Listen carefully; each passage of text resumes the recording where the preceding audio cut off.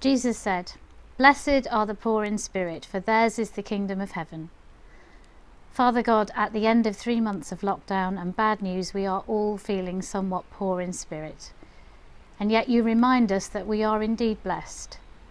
We thank you for all the ways that you have blessed us in these difficult days, for strength and health to carry on, for technology that enables us to connect with each other, for the immense wealth that we have in your love for us.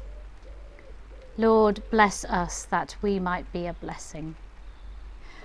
Blessed are those who mourn, for they will be comforted. Gentle Saviour, we pray today for all those who are mourning, for those who have lost precious people that they love, for those who are grieving for opportunities and milestones missed, for those who feel cut off and isolated. Lord, bless us that we might be a comfort. Blessed are the meek, for they will inherit the earth. Sovereign Lord, we have learned the hard way in these last 3 months that we are not the masters of our own destiny. Give us humility to rely on you and trust you for the future. When we cannot plan, may we learn patience. When we cannot control and feel insignificant, give us your peace and your steady rhythm of grace. Lord God, bless us that we might be a calming presence. Blessed are those who hunger and thirst for righteousness, for they will be filled. Righteous God, we have seen in this time of change that many of our normal behaviours have meant that we have turned a blind eye to injustice. Where we have been lazy, light the fire of righteous anger. Where we have settled for less for our fellow human beings, give us a raging hunger for equity. And where we have become comfortable, disturb us with a burning thirst for liberty for all. Lord God, bless us that we might be a force for change. Blessed are the merciful, for they will be shown mercy. Gracious Redeemer, as we look at the suffering of the last 3 months, we ask for mercy. We pray that you would make us a merciful people who look for the good we can do for our neighbour. We pray that the mercy we have received would make us generous givers to all. And we pray that in your mercy you would bring healing to the world that you love.